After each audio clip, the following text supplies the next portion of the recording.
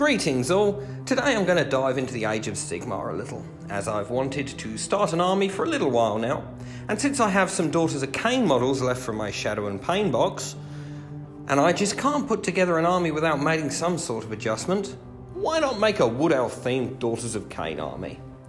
After the quickest research ever, I decided that they could be a Temple of Khaine based in the realm of Gairan? I think I got that right. And therefore, they have adopted more of a Wood Elf look. Probably not the best backstory ever, but oh well, it's gonna look awesome anyway. And so here we have the beginning of my Age of Sigmar army. Today I'm going to be making a Melusai Ironscale hailing from the realm of Gairan. To begin with, I took one of the Melusai bodies and built it, minus the arms and head, as a blood sister. The first adjustment I will be doing is giving it some belt accessories and dangly bits to mark it out as a champion, as opposed to a regular soldier. I have here a selection from both the Melusai kit and the Sisters of the Thorn kit. I figured 2 strings of hearts, a set of pouches, and a wood elfy dangly bit would do nicely for this, and I glued them into place around the waist. Normally I would do this step nearer the end of a build, but I have learned that sticking pouches on after arms can be a fiddly process, so let's get it done first. With those attached and bulking out her waist nicely, I can move on to the weapon. I'm going to use the arms from the unit leader of the Blood Sisters. However, I am going to be replacing the spear weapon, as the Ironscale is armed with a fancy snake-headed staff thingy. Without having the snake-headed staff, I'm going to turn to my Sisters of the Thorn, from now on I think I'll just call them Thorn, kit for one of their staff-wielding arms, though I am leaving the head off until the arm is finished.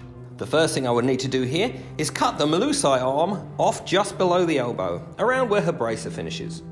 Once removed and the area is cleaned up and shaped a little, this can then be glued to the Thorn arm part in an appropriate position, as this part comes cut just about the bracer area. Before attaching the arm to the body, I'm going to take the staff head from the Thorn kit and glue it into position on top of the staff. And boy is she going to be fancy when she's finished. Whilst all that sets, I'm moving on to the head. To maintain the helmeted look that the Ironscale and the Melusai Blood Sisters have, I decided to use one of the Wild Rider heads from the Thorn kit. The unit leader had the largest and most ostentatious antlers on it, so that felt like the perfect choice for this Ironscale, and it could be glued together, ready for attaching to the body. But before we can do that, the neck join was not a great fit. It did not lead a lot off, so a quick snip with my clippers on the top, and it was ready for some glue and being put into place.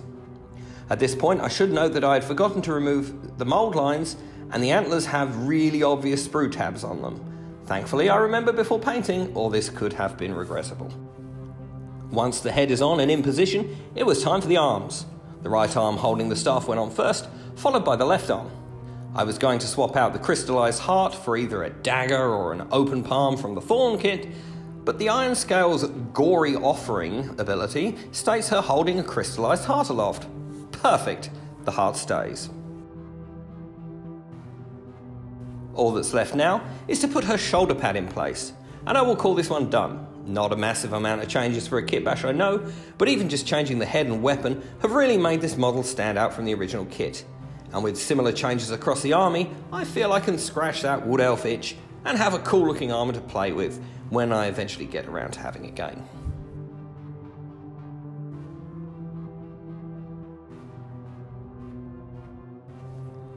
And here she is all painted up.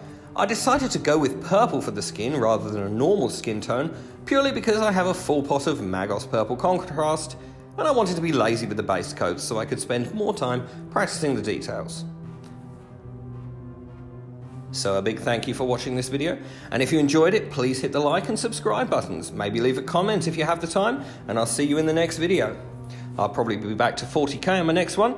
I did want to do some Chaos Marines, but unfortunately the parts are stuck in transport, so it may be more Imperium. Anyways, stay safe and have a good one all.